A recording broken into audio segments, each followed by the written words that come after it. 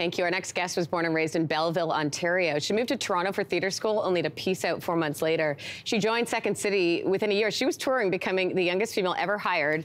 She's been on a ton of shows. I mean, you recognize her, obviously, as Dina from the show Superstore. You may also recognize her from the time she worked in the footwear section at the Belleville Zellers. And now she has just released her debut EP. It's called Sad This Christmas, just in time for the holiday season. Lauren Ash is here.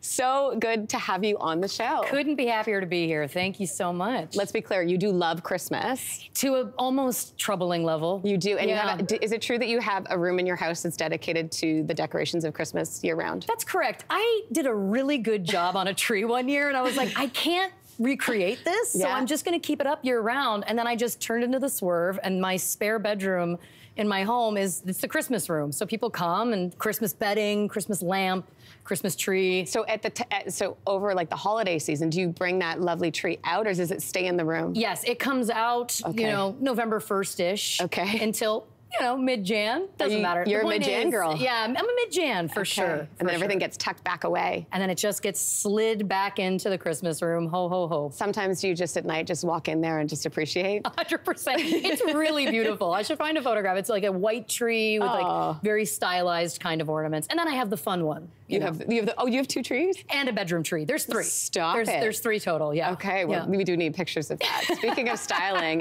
let's talk about your music. Yes. Sad This Christmas is the name of an original song that you wrote on your EP. Can we take a listen? Please. All right, let's take a listen. Simply having a terrible Christmas night. All I wanted was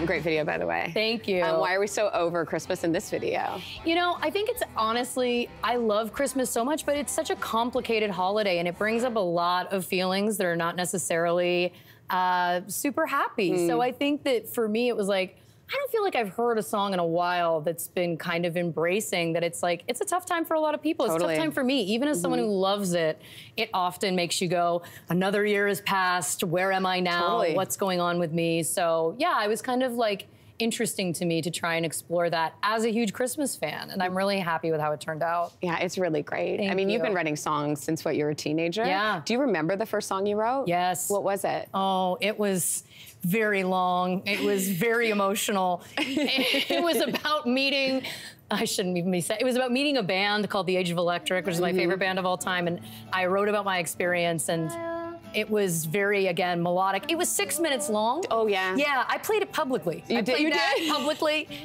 in front of a assembly of in high school. Yeah. So I'm sure that they did an assembly. I'm sure your family's heard it many. With them. Well, yeah. I used to write songs too when I was did? I did. I remember my first song was called One Summer Day.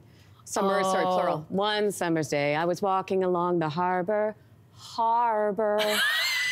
Yeah, for real. You gotta know. You gotta make sure they know where you're walking. I used to charge my family to come in by the piano. Stop it. That's right. I used to make... Entrepreneur. Yeah. It started early. I love that. I love that. We have to talk about the fact that you performed at the Whiskey, which is huge in Hollywood. Kiss has performed there. Metallica's performed there.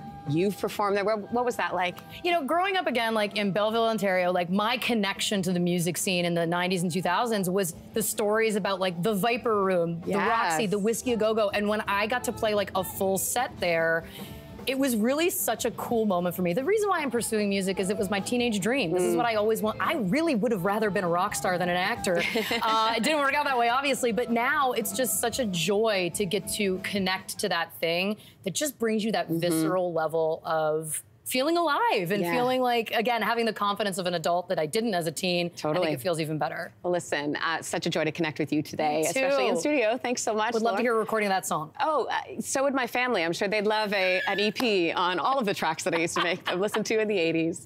Sad This Christmas, by the way, is out now on all streaming platforms. Lauren, thanks so much. Hey, thanks for watching. If you liked this, be sure to subscribe here, or you can check out more Your Morning videos right here.